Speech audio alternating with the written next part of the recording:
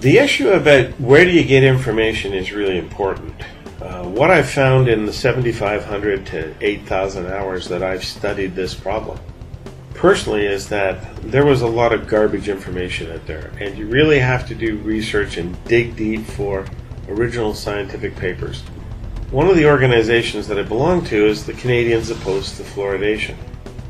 And COF-COF, as it's called, is a national organization with a scientific body attached to it as an advisory board to vet the scientific materials so that we can categorically state we've got the best pieces of evidence to prove our case.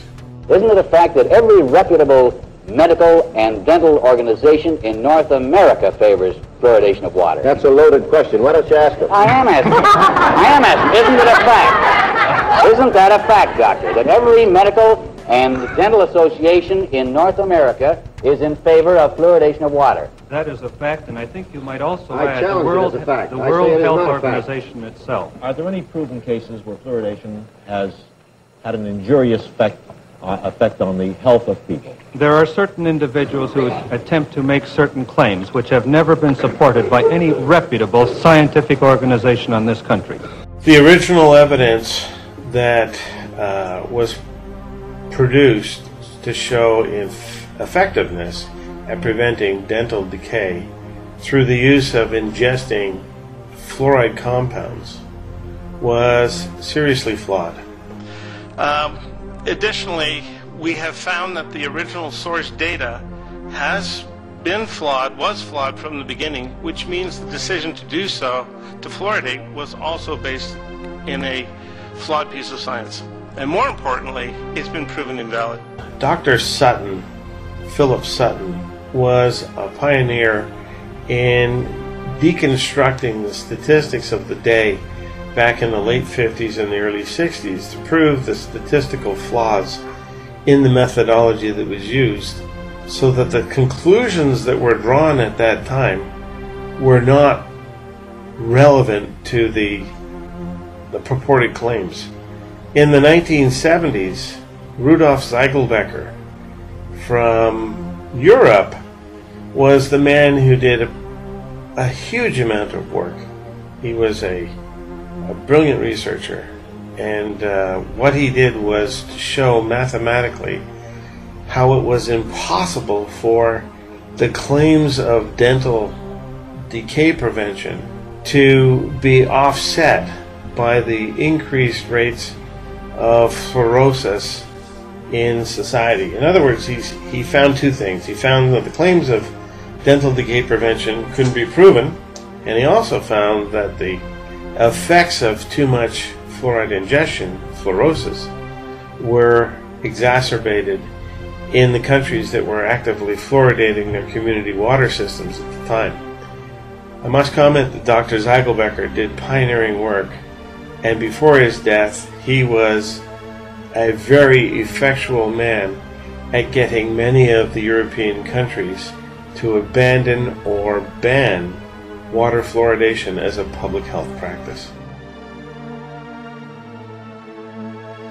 This document here, or this study here, was produced by Dr. Ziegelbecker in Europe, and he was the prominent individual who went around through Europe and said, look, we've gone back to the original studies and we've done a trace, and we've traced all of the levels of caries to the levels of fluoride in the water, and we don't see a correlation. In 1997, we voted to oppose fluoridation, and our opposition has grown stronger as more adverse data on the practice has come in. In the interest of time, let me state our recommendations first. We ask that you order an independent review of the cancer bioassay of sodium fluoride mandated in 1977 by Congress. Evidence for carcinogenicity in that assay was systematically downgraded by a special executive branch commission appointed and run by the very agencies that Congress did not trust to run the bioassay in the first place. That action saved fluoridation temporarily. We ask that you order chronic toxicity studies on the two waste products that are now used in 90% of fluoridation programs. EPA says there are at present no chronic toxicity data on them, and we ask that you order EPA set an MCL for fluoride that's truly protective of all American citizens, infants and adults alike, because the current one does not, in violation of the Safe Drinking Water Act.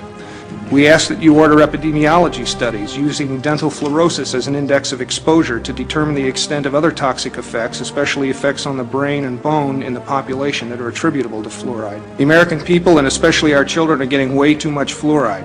2/3 of children living in fluoridated communities have dental fluorosis in at least one tooth. Dental fluorosis is the visible manifestation of toxic overexposure to fluoride during their developmental years. The initial findings of the cancer bioassay were for clear evidence of carcinogenicity, and that is consistent with several epidemiology and many mutagenesis studies. The protected pollutant status that fluoride enjoys within EPA and other federal establishments is remarkable, as the charts over here show. And leading dental researchers are changing their views on the safety and efficacy of fluoridation. Doctors John Calhoun and Hardy Lineback, both former spokespersons for fluoridation, have published recantations of their former position. In Toronto, there's a guy called Lineback, who was one of the greatest supporters of fluoride in the water. He's the head of dentistry at Toronto University. He's come out now and said, for God's sake, don't have it, don't have it.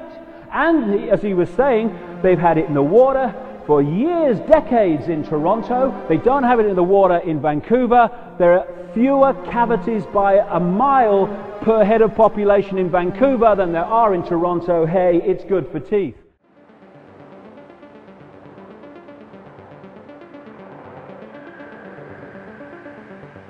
The other thing is that the products that go into water are supposed to be approved, and there's some approvals called NSF 60 and an AWWA standard, the American Water Works Association standard.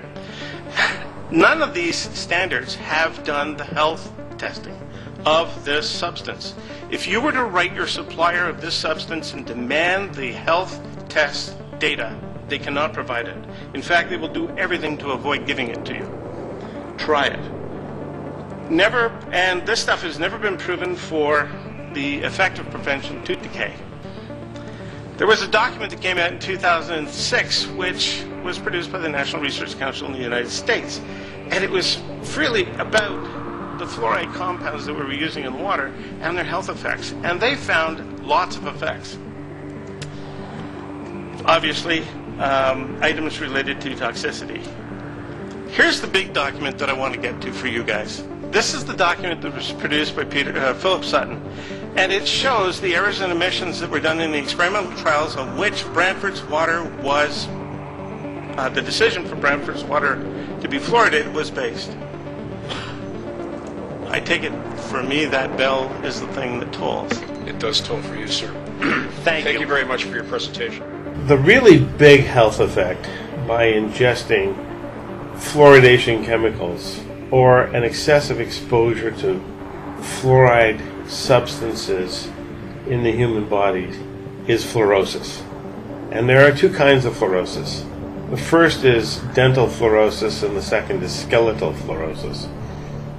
Both manifest themselves in that the fluoride substances enter the body and accumulate in either tissue or structures of the body that are rich in calcium.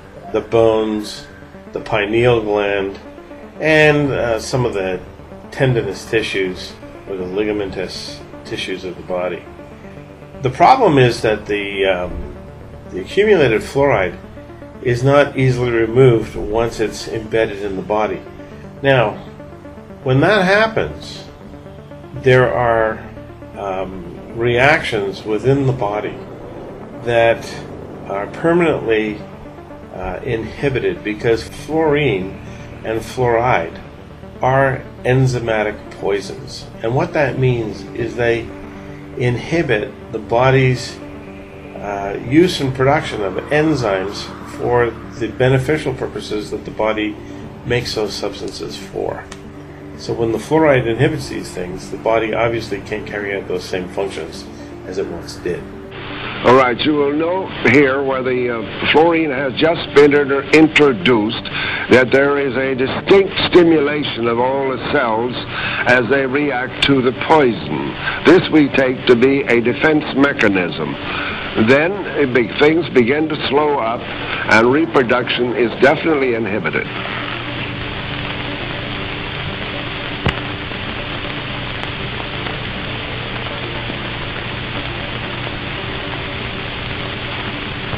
Here we have another demonstration of the destruction of cells by perfusion of 1 part in 30 million.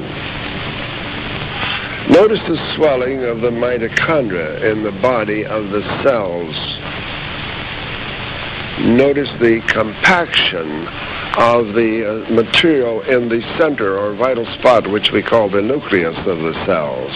That too is evidence of injury.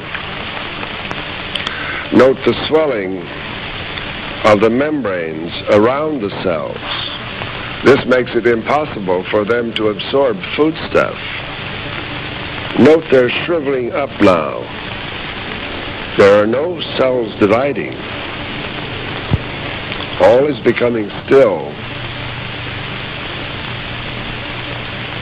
Most of the cells are dead or dying. This demonstrates the toxicity of this material. In summary, I wish to make it very clear again that this film, which you have just seen, is a graphic record of what we and Drs. Berry and Trillwood have seen in our cultures when they were perfused with dilute solutions of sodium fluoride. This film itself is presented here only to show that mammalian cells in tissue cultures can be and are damaged by fluorides, and some even killed when their contact with sodium fluoride is in the concentration of 1 part in 30 million. And we do have photographic records showing almost the same thing in 1 part in 60 million. Poisonous sodium fluoride in these concentrations may not be toxic enough to kill the cells or to destroy an organ or possibly the individual himself.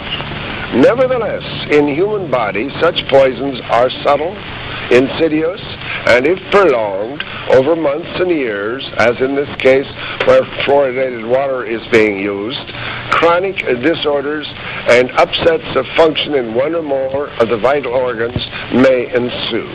Another brilliant person, Declan Waugh, has produced a thick volume, well over a couple of hundred pages, of the incidences of chronic diseases, comparing Southern Ireland, Northern Ireland, which is not fluoridated, and he has found overwhelming evidence that in at least 20 different chronic diseases that people face, that the rates in Southern Ireland, where it's heavily fluoridated, are much greater, in fact up to 450 times greater than they are in Northern Ireland for the same kinds of chronic illness. Clinical medical studies had shown that a percentage of the population are intolerant to fluoride, and it could be anything between 1 and 5% of the population, so anything between 46,000 and 200,000 people in Ireland may be intolerant to fluoride. And the way that this may express itself with them is neurological problems, cardiovascular problems,